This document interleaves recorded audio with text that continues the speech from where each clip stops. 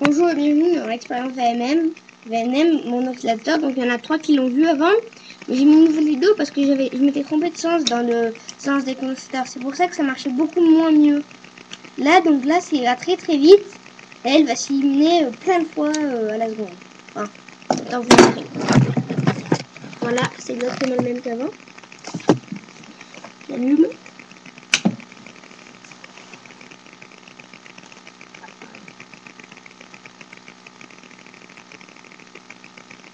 Et là, on peut voir qu'elle fait plein de mouvements à la seconde. En plus, elle s'éclaire très peu. Deuxième problème. Ça, je vais faire de noir. Bon, c'est dans l'autre sens.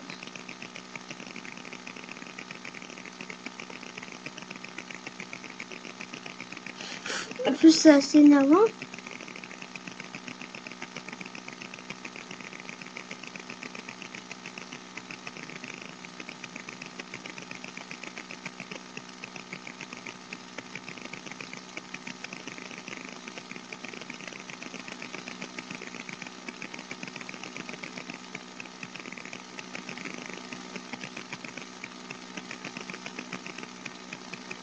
Donc en fait, à chaque fois qu'elle s'allume, vous voyez qu'elle s'allume. Mais à chaque fois qu'elle s'allume, elle fait plein de battements. C'est-à-dire, elle s'éteint. Là, elle va bientôt se... Elle s'allume, là. Après, elle s'allume et elle fait plein de battements. Là, voilà, vous voyez qu'elle fait plein de battements.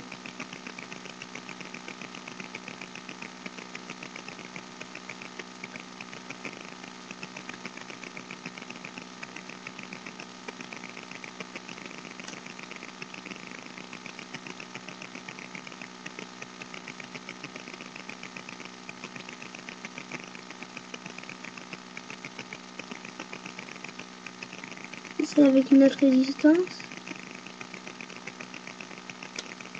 Bon, enfin, c'est assez dur à tenir et tout. C'est pour ça que j'ai pas mis de LED. Déjà que une LED, je galère. Alors, à 2 LED, vous imaginez, hein.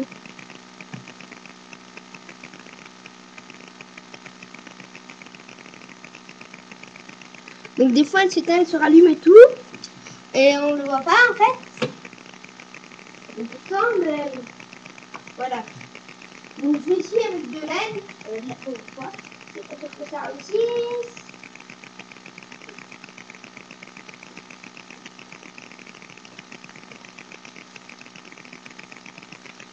Donc, avec une nouvelle LED, voyons voir ce que ça donne déjà. Dans l'autre sens.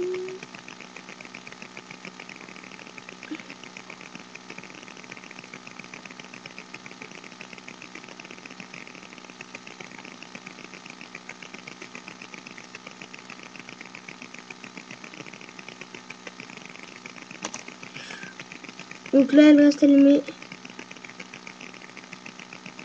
comme une deuxième LED.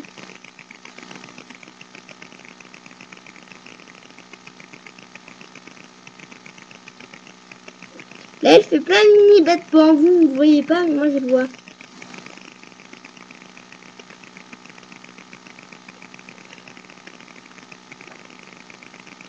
Avec l'autre LED.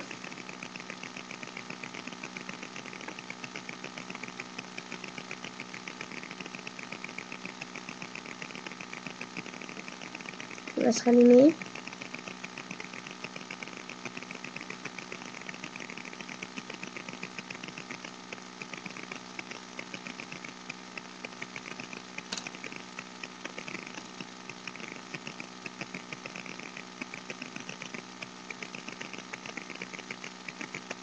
Donc là, elle fait plein de petits battements.